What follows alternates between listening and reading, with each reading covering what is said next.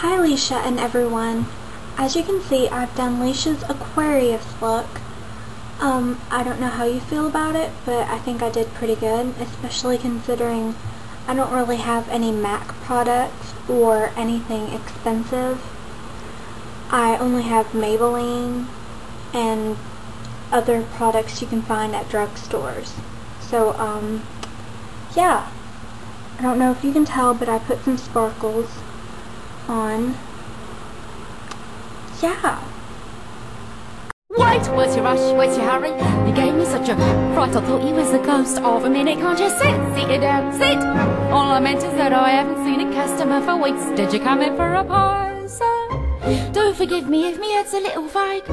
What was that? But you think we had the plague? From the way that people keep avoiding? No, you don't. Heaven knows I try, sir, but there's no one comes in even to inhale. Right you are, so would you like a drop of ale? Mind you, I can hardly blame them. These are probably the worst pies in London. I know nobody cares to take them. I should know, I make them, but good no, the worst pies in London.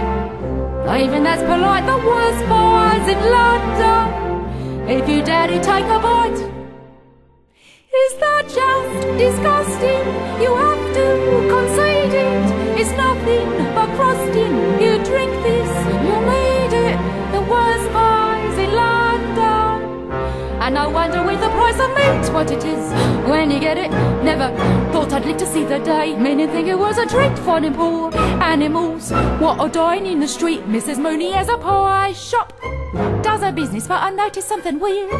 Lately all her neighbours' cats had disappeared. Have to hand it to her, what a cause, enterprise, popping pussies into pies. Wouldn't do in my shop, just the thought of it's enough to make you sick. And I'm telling you, them pussycats is quick.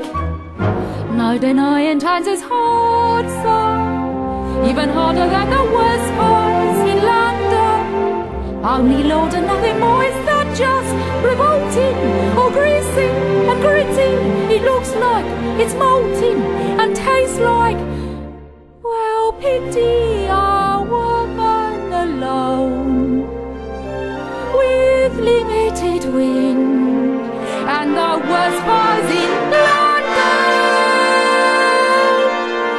Ah, sir, times is hard, times is